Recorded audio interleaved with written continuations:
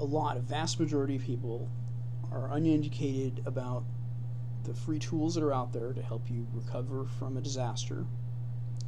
And any kind of virus infection on your computer is a disaster, because unless you don't think that having your personal information or your client's personal information stolen and read by someone you don't know is a disaster, if you don't think that's a disaster, then it's not. And if you don't think someone using your computer to attack other people is not a disaster, that's your thing. But a lot of the time people don't think about the consequences of not resetting up their computer, or even restoring that Windows image, or making a disk image of their Windows installation. It's just too much work for them, and so what ends up happening, they're still part of the whole system that causes everybody else a lot of problems. So out of the 12,000 spam emails we got, perhaps there was maybe 100 or 200 computers out there only that ended up sending a spam message to us out of that whole group. And you divide 13,000 by 200 and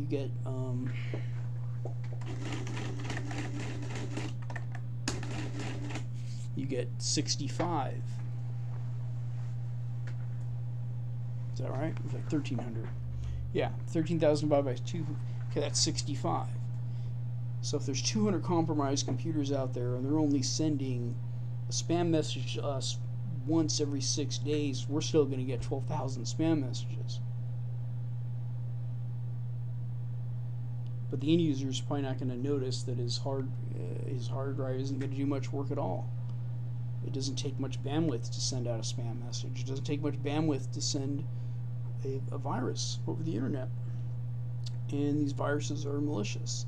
And they use that spam so that you're going to think most of the spam that arrives, because it's only 4%, 500 out of 12,000, because only 4% of the junk mail that arrives in your box actually has anything of any substance, you might just click on that spam message that 4 out of 100 times and get yourself infected. It's just it's a big circle. The numbers are so big, it's almost a matter of time that someone they're running Windows, if you want to do what you want to do without having to be overly cautious and encase yourself in so many restrictions that you're afraid to do this, that, or the other thing, that if you're going to use the internet and use it to a good degree for research or to solve problems, it's just a matter of time that you're going to get hit by one of these things. And it could be that way, it could be even through a USB drive. There's been millions of dollars that have been stolen from banks as a part of this whole system that they have out there.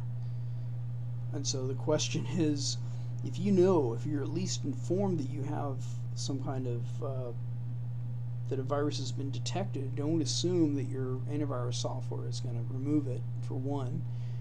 And two, do the right thing and do the equivalent of a reinstall on your operating system. And the quick way to do that only took me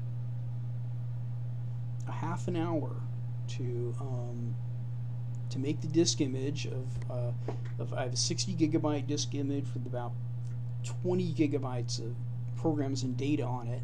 So the disk image files only end up being about 20 gigs, and so if you install, say, Ubuntu Linux on your second partition, or open Solaris or Haiku, actually I don't think they ported part image over to Haiku, but whatever operating system you could find, hell, NetBSD, plug them all, right? You boot into that and you run part image. And you give yourself enough hard disk space for the operating system, and about how much percent full your disk is, give it maybe 5 more gigs beyond that. For the size of your second partition, you can save these hard disk files. So you can go back, if you can get a message, you ever have a virus, you can always go back, in a matter of 10 minutes you'll have your operating system back the way it was before. All you got to do is update it at that point. Do your updates, keep your virus up to date, etc., and you'll be okay, and you'll help solve this problem. And it is not a small problem; it is a very major problem. And even to this day, the professor that did research on Torpig, now UC Santa Barbara, is constantly getting hit by denial of service attacks in retribution for the research that this guy did. And he's not the only person that's done research. There's a lot of other ones that have done research. There are security firms, SANS Institute, there's the Shadow Server Foundation, all these things, all these people are trying to work together to stop what is really a big threat. That even I think even President Obama had a speech about it. But a lot of the time, reporters just don't understand the problem. They don't understand the whole system and how it works together. And since there's such a small amount of people that do it, and they think they're being level-headed by weighing reports from one end of the spectrum to the other and coming up with something in the middle. That just helps these people continue to do what they do, gain a stronger foothold on the internet, which was first designed to help us defend ourselves in the event of a nuclear attack and survive, because we didn't have one failure point. It's part of our national defense, and you better believe it's an issue that needs to be dealt with. And that's it. And it's not just a matter of your little firewall working in your operating system that you're going to block it. Whatever question you have in your mind to say, well, isn't this or that? The answer is no.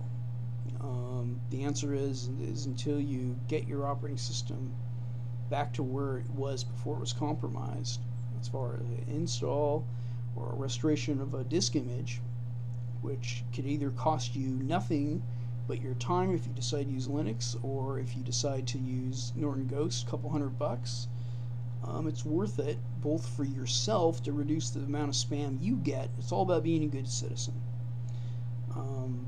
It's not just about being reactive, but it's about being proactive, because the people that make this software rely on the fact that people aren't going to want to reinstall their operating system, aren't going to want to pay the $200 for Ghost, aren't going to want to go through learning how to use Linux, aren't going to want to do this, aren't going to want to do that.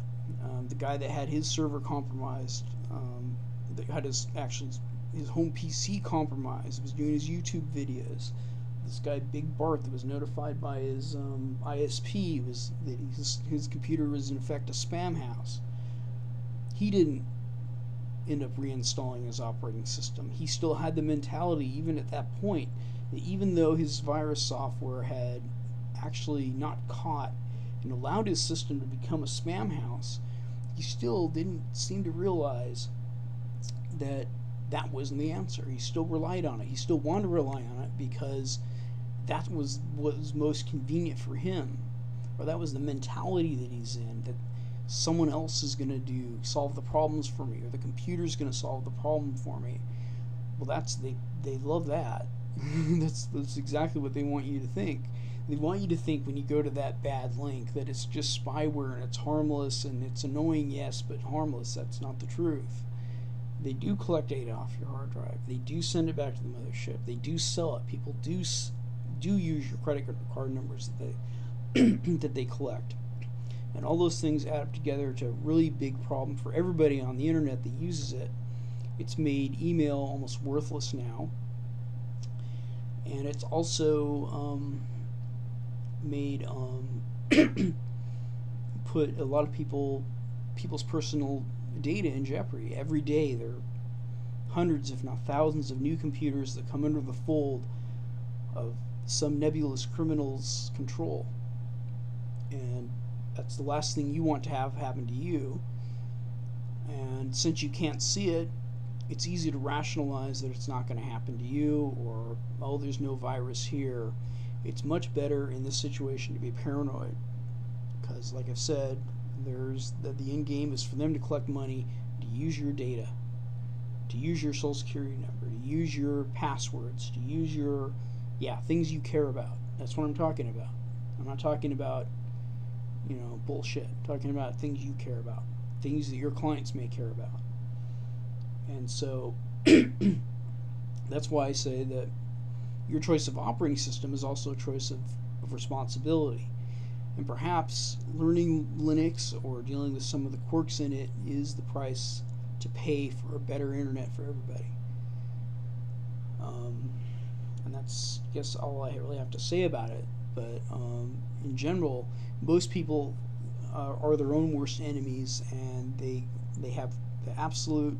They've trained themselves to be helpless and meek and not understand their computer and think their computer is going to solve problems for them.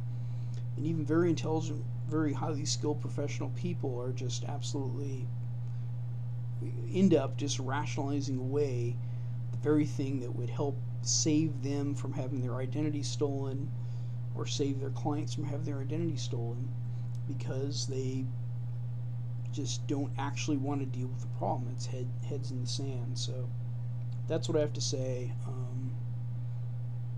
And you can see how it works. A lot of it is just very, it even goes down to the most minute details, and some of the way that the antivirus vendors almost imply that if you buy the higher priced antivirus software, it's going to catch more for you. Or that some people categorize, they think that, oh, that's malware. It's not a virus, it's malware.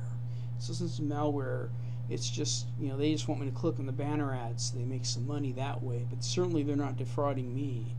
Or, there's all sorts of excuses that people come up with their own mind. But I'll tell you, the bottom line is since there are such things as rootkits, and because your internet browser is to be as user friendly as you want them to be, and for your operating system to be as user friendly as you want it to be, but the price that you end up paying is that it's very user friendly for the bad guys to take advantage of your user friendly environment, so they could gather all your data in a user friendly way and sell it to a user friendly market that wants to use your identity.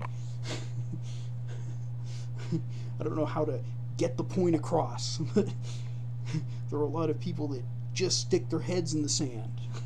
So I'm gonna stop. But yeah, another thing. I mean, the infest. I just keep thinking of that. Other thing.